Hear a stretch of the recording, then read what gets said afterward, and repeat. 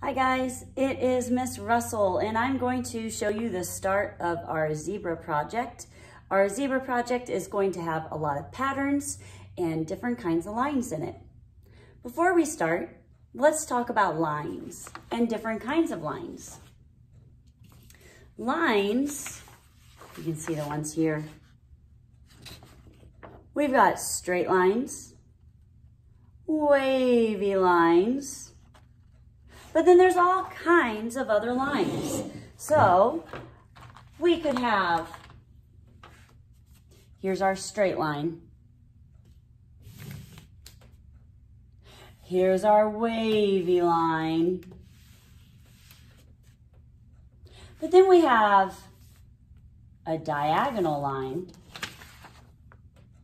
Diagonal lines could go two different ways. It could slant this way, or it could slant the other way. So there's two different diagonals. We've got zigzag lines.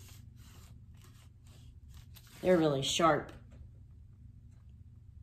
We have other kinds of straight lines.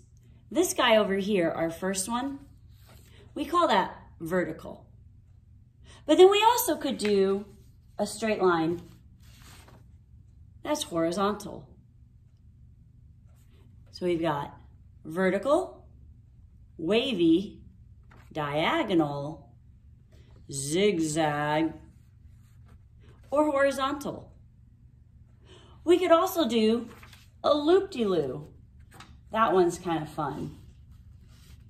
It's like a ribbon or a spring. The ones that are hard to remember are the different kinds of straight lines. Your vertical, diagonal, or horizontal. I like to try and show that with my body. So I'm gonna have you stand up at your spot. Hello, there you are. And we're gonna show our different lines with our arms. So if we go straight up and down, we're vertical. We bring our arms straight out, it's horizontal. Or we could be diagonal. So vertical, horizontal, diagonal. And those are just some of our straight lines. We're going to use these lines in our patterns today. We're going to take a really big piece of paper and we're going to fill it up with a line pattern. Well, first we might need to talk about patterns. Let's think. Think of a pattern using lines. Yeah, this one has a pattern using lines. Straight line, that's our vertical. Wavy line. Vertical, wavy. Vertical, wavy. Patterns have to repeat, otherwise they're not a pattern. So if I drew some different patterns here, maybe I could go horizontal, zigzag. Is that a pattern? Not yet. It has to repeat to be a pattern. So I have to keep going. Horizontal, zigzag. Horizontal. What comes next? You're right, zigzag. So that would be a pattern. Well, we're going to take our big piece of paper. It's pretty big. The first thing we need to do is to write our name. So take your time, write your name. There's my name, Miss Russell. This is the back of our paper. So now I'm gonna flip it over so I can't see my name, and I'm ready to draw my line pattern. So I'm gonna first choose two different colors. I think I'll choose this one and that one.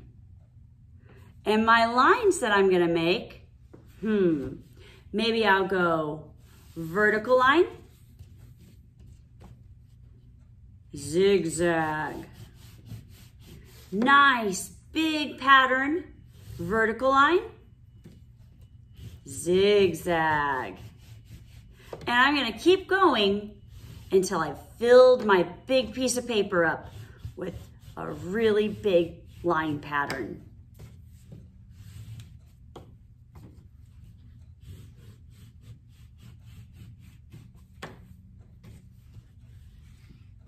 Now at your tables, you may have noticed that you have a bucket of crayons, and these crayons are all peeled. They don't have any wrappers.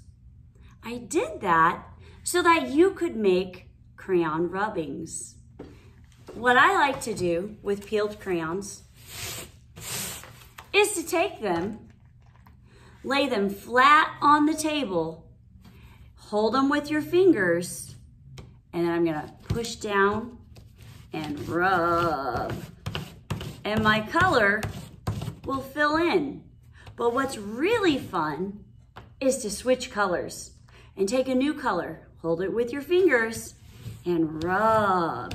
You wanna go slow, that way you don't rip your paper.